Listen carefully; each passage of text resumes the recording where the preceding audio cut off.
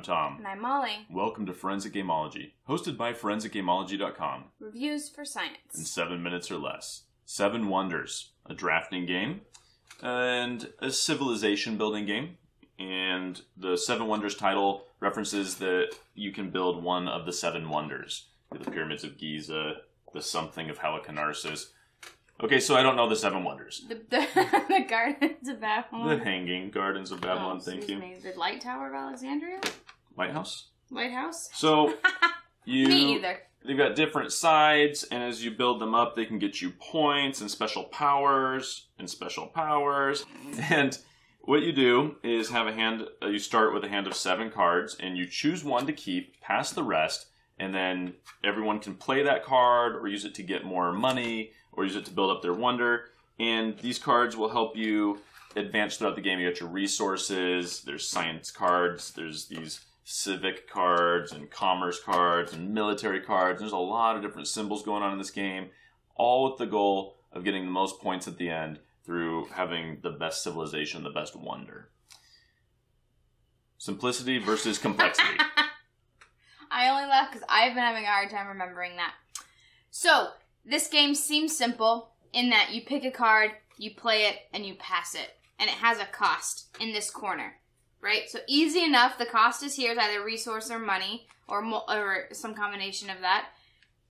But there are so many symbols and so many ways to get points to know what to actually do is actually quite complicated. So because of that, it's complicated. After you play it a couple times, it becomes easy again, and it's a very simple, quick game. Yeah, the very first time I played this, I was completely lost. And at the very end of the game, we scored everything, and we counted it up and saw who won, and I thought, now I know what to do. So I would definitely see people, even with a really good explanation, just being really lost in their first play. It is complex, and it's complicated, but after the first play, I could see you being like, okay, now I know what to do, and then from then on being competitive. Luck versus strategy. Well, I mean, there's a lot of luck in this game. You're depending on making really important choices early in the game with no information. I mean, you have some information, you know what's in your hand, but that, depending on the number of players, it may not come back around to you.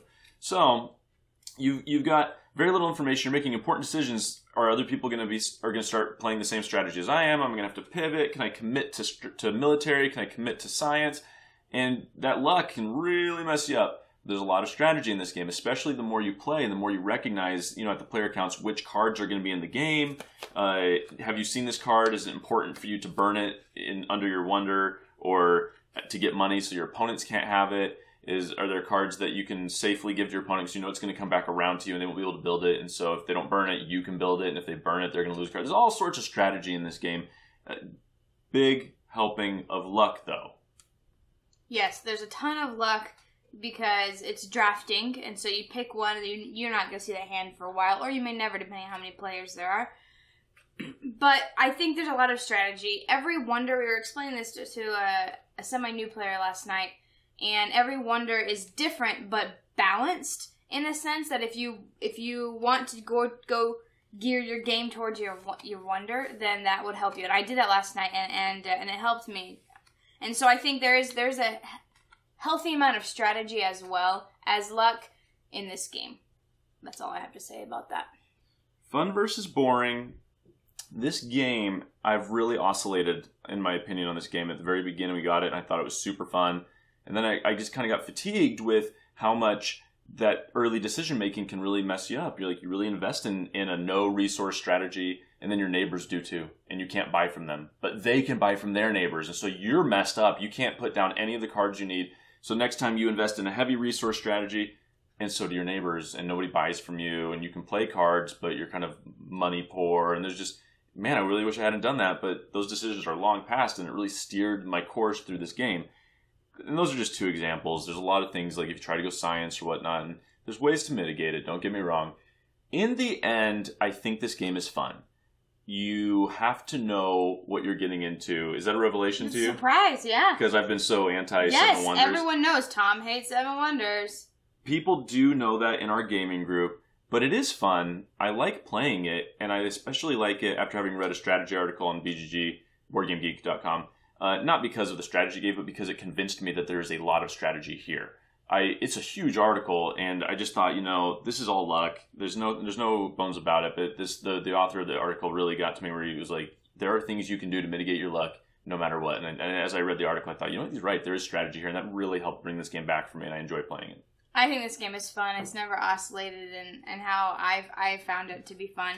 I like that once you get to a certain comfortability, I'm going to make that a word. Comfort level? Nope, comfortability. Comfortability. And it says exactly what I wanted to say. That's the word I wanted to say. I'm glad you chose it. Yeah. So, with a game, then you can try to thwart your neighbors. If you want to put something underneath here, like Tom mentioned, I'm not going to let you have that military. I'm going to try to control what science you get if I can, because it switches directions with cards, which way the cards go. So that's a fun element of the game I didn't mention earlier in strategy. But it's fun. It's quick. No matter how many players you play with, it's 30 minutes or less if you all know how to play. And so that's a super fun game to build up and engine building type game. On the Board Game Geek rating system, what would you give it? 8. That's so funny. 8 only? I thought you'd give this a 10. You love this game. I do love this game. Maybe I'd give it a 9. No, it's too late. You already said 8. I can't influence your decision. I would give it a 9. I know. I need to go change my Board Game Geek rating from like a 4. You have like a 3 on there or something. It was a 2. I was really not pleased with it. But I do enjoy it. The more I've played it lately, the more I enjoy it. 7 Wonders. We've presented the evidence. You be the judge.